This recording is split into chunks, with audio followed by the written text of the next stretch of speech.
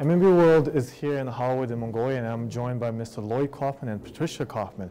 Llyod Kaufman is has the oldest independent film production called TROMA Entertainment, and Miss Patricia was the former film commissioner of the New York State, right? That's right. Yes. So welcome to Mongolia.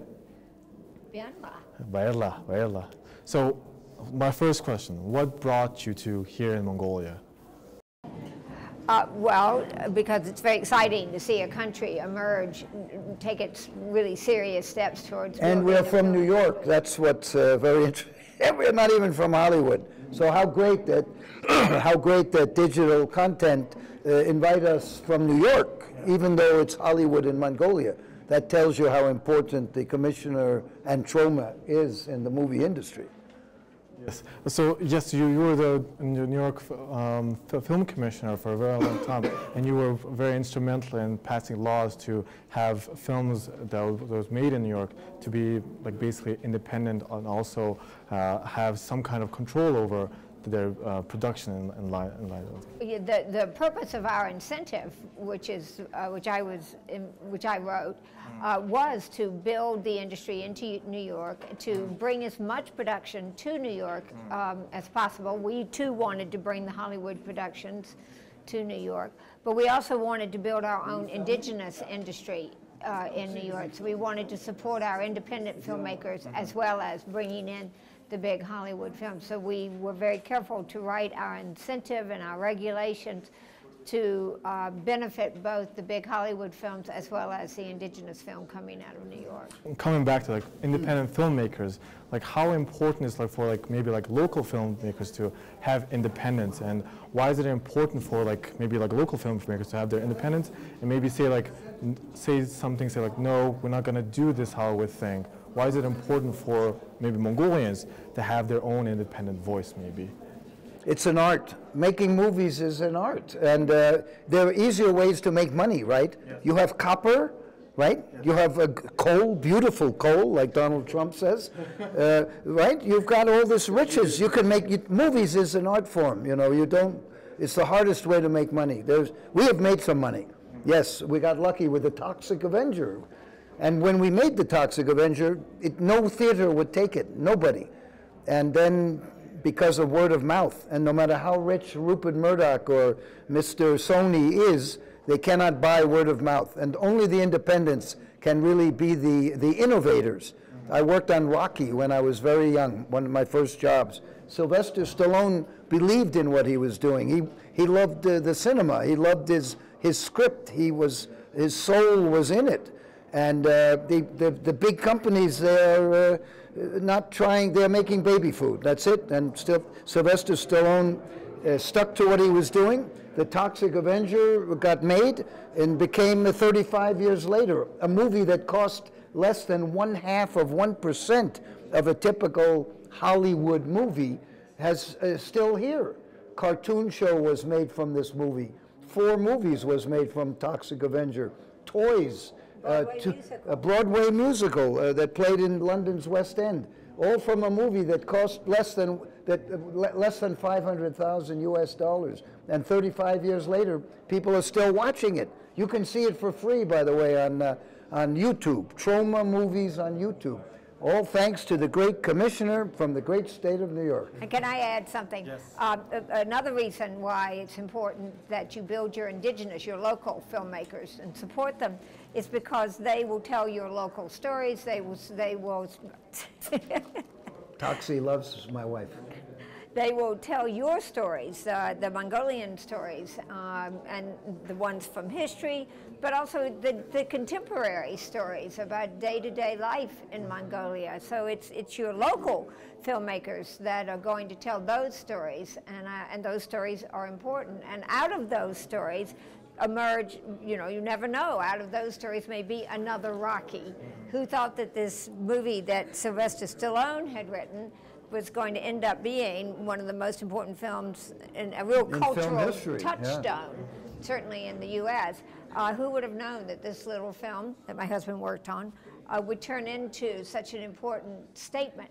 And I'm sure there are filmmakers young filmmakers here right now, young and old filmmakers in Mongolia right now, who are writing their own scripts, thinking about their own stories, and among them will be your Rocky, among others. So. But the young people here, and you agree with me, we are incredibly impressed with the young people here. They speak beautiful English. It's incredible. And they have read books from all over the world. They know the cultures of countries all over the world. They have a great foundation to make wonderful movies. I think the American schools are failing in that regard. They are not opening the minds enough. Your young people here are incredible. It's really, I think the biggest takeaway for us is meeting the amazing generation of people who will be great filmmakers if they so choose. And and assuming that your policymakers really make the effort to support them. Like young filmmakers. Yeah. Speaking on that note, like so Hollywood in Mongolia will probably like attract a lot of maybe like filmmakers from America and maybe like Sony or Disney, and seeing that maybe some Mongolians will be awestruck and say like, oh, let's do this. Here's what you do. I'll tell you exactly what you do. There's a country called Albania. Yes. You ever hear of it? Yes. Nobody made movies in Albania. Nobody wanted to go there.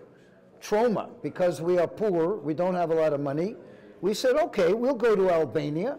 And they gave us a Navy boat, they gave us a wonderful crew, they gave us all sorts of wonderful things. Now all these movies are going to Albania. But in the movie business, there is very little courage. Everybody is afraid to do anything. They're afraid to lose their jobs. They're afraid, they're chicken, they're cowards.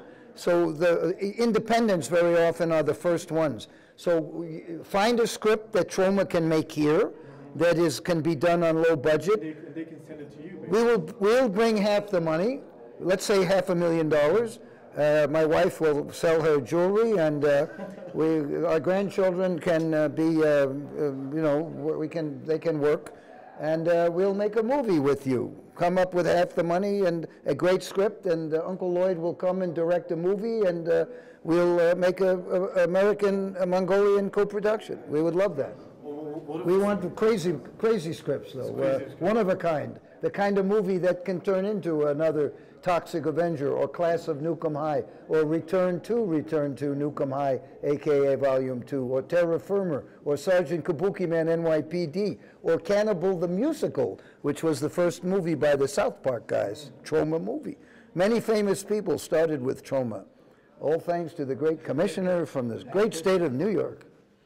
Well, my last question for both of you is that what kind of advice would you give to like Mongolian film, like aspiring filmmakers who want to go into film but are too scared, or maybe saying like, oh, I don't have the budget, or I don't have actors, or I don't have this kind of equipment? What kind of advice would you give to them?